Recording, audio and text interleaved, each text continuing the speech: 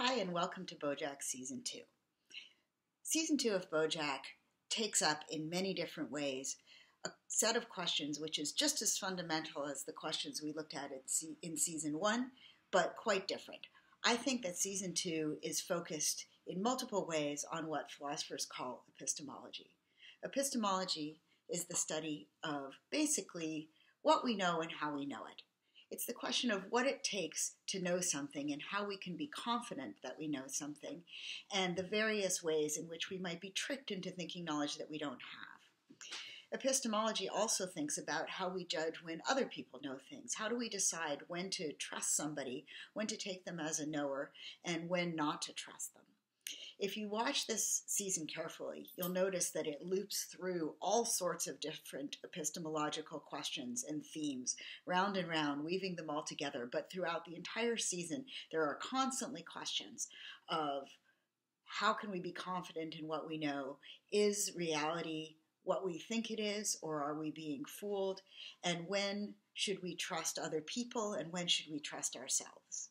Indeed, the title of Mr. Peanut Butter's show, within the show, which is itself a major theme of the season, is, of course, Hollywood stars and celebrities. Do they know things? What do they know? Let's find out, which is also the basis for the title for this class, as you know. So the show seems kind of like a ridiculous, silly game show, but if you think about it, that title refers to what's going on in the season outside of the show as well, because most of the characters on Bojack are Hollywood stars and celebrities, and in fact they are struggling throughout season 2 with just those questions. What do they know?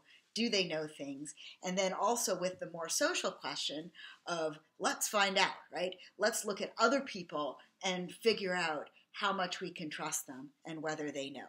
So throughout the season, the characters are worrying about their own epistemological status, as philosophers would put it, their own status as knowers, and they're also trying to find out other people's epistemological status, try to figure out who they can trust and who they can't, and why. So for example, think about how Mr. Peanut Butter sets up absolutely bizarre conditions on the show when Bojack comes and visits, right? He makes Bojack look like a laughably unreliable knower. He says over and over again throughout that episode, oh my goodness, we can't believe how little you know. It turns out you know nothing. And the whole audience laughs at Bojack and what an unreliable knower he is. But of course, this is because Mr. Peanut Butter has set up a series of bizarre questions that Bojack couldn't possibly know, right? So the situation is, as it were, gamed against him. There's no chance that he could come off as a reliable and normal knower in this situation. But not only does this give other people the impression that Bojack isn't a proper knower, but it's completely disorienting for Bojack as well, right? And there's an important point there, which is that when we start to lose confidence in ourselves as a knower, because the world is being weird and unexpected, and things or other people are telling us that we don't know what we thought we knew, it's deeply disorienting and unsettling. We no longer know what to hold on to as real, and we no longer understand quite who we are or what our capacities are. Now, this happens several times during the course of the episode. During the course of the season, right? Most obviously, it happens on the show, which is this explicitly epistemological show, right? Do they know things? What do they know? Let's find out. The name of the show is an epistemological name, and as I just explained, the show is set up in such a way as to disorient Bojack and make him lose hold of his sense of reality and his grip on himself as a knower. But to give another example, this is what the director of Secretariat and his mother collude to do to him as well. So if you remember the scene where his mom shows up and tells him that he inherited being broken inside, and it feels like he and his mom are for once having this real moment of connection, this real sort of authentic moment of bonding and emotional connection with one another, which is very rare because his mother is so horrible and unapproachable. In fact, though, the moment is fake. It's staged. The director has paid his mom, or somehow or other cajoled his mom, to show up and say these things to him, specifically to make him sad and sentimental so as to capture him being sad and sentimental on camera for the purposes of the scene in the movie that they're trying to get. So the entire thing is staged and it's not what it seems. And here too, once Bojack finds this out, he has that moment of disorientation, of realizing that what felt like solid knowledge and the testimony of his senses, a moment that he felt like he was understanding, he in fact didn't understand. And that's a powerful thing to experience. By the way, as an aside, please notice how this happens with his mom over and over again throughout the entire series. This is one of the things I want you to track, right? His mom is obviously very difficult to bond with. She's a very difficult person, but much more specifically, every now and again in the show, there will be a moment that seems like a real moment of bonding or connection with his mother. And over again, it'll turn out that that bonding and that connection is based in some rather dramatic way on an illusion or a hallucination or a confusion or some other way in which reality is not what it seems.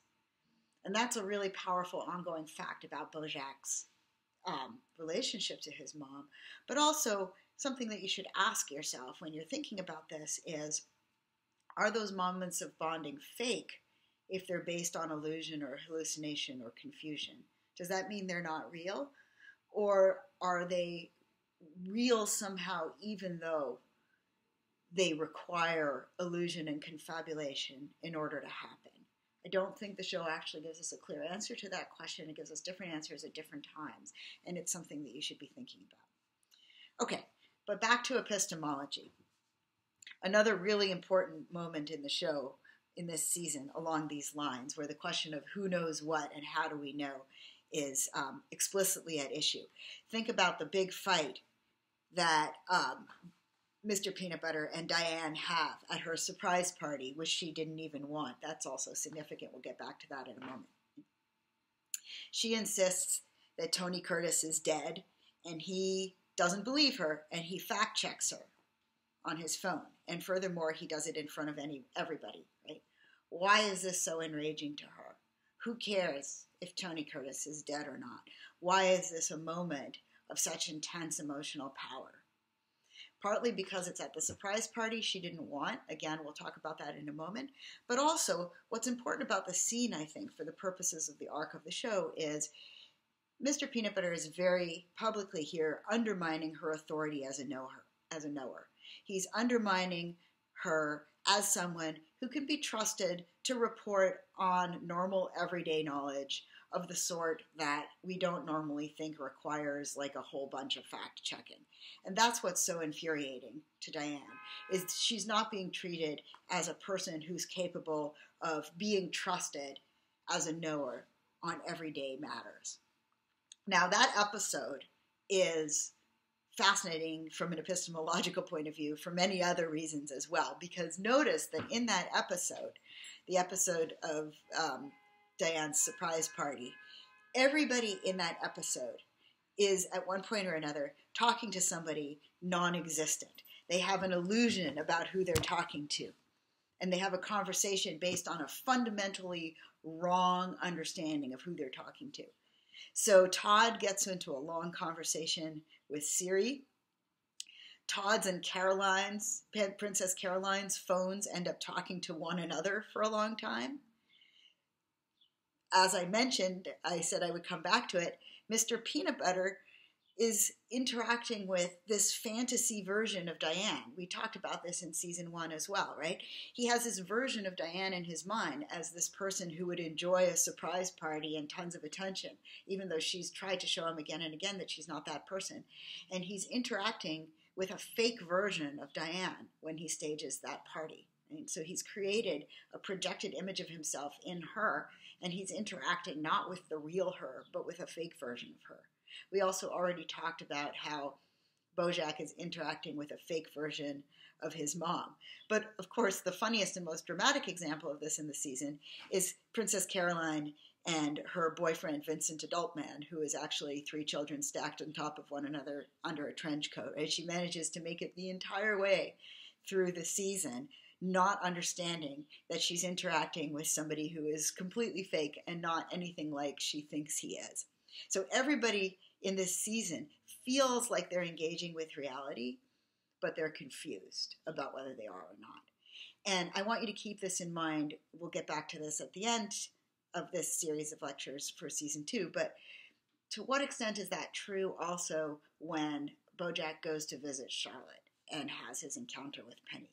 To what extent is he also engaging with what he feels like reality, but which is in fact a fake reality? There are all kinds of fake selves all the way through this season. Not just Vincent Adultman and Siri, but most strikingly, Bojack's fake computer image of himself, who ends up being the one who gives the performance in Secretariat in the end that he gets credit for, right? It's a fake Bojack that ends up doing that job. We also have Wanda in this season. She's not a fake self, but she's an interesting version of a self from an epistemological point of view, right? She's special because she doesn't know anything about the last 30 years because she's been in a coma. And so she's very often confident in herself and completely wrong. She does not have a lot of epistemological self-knowledge or self-concern compared to some of the other characters this season, right? She sort of very confidently goes along making proclamations about what's trendy and what's a good idea and how things should be done, but it's based on a reality that doesn't exist anymore. And she's living through outdated references and with a completely outdated understanding of how the world around her works. So she's operating inside a fake reality. She's deeply sympathetic. I think, it's hard to watch the show and not love Wanda. She's a great character, but in a way, she's not a complete person. Right? She's not engaged in the actual world. She's engaged in a different world that no longer exists.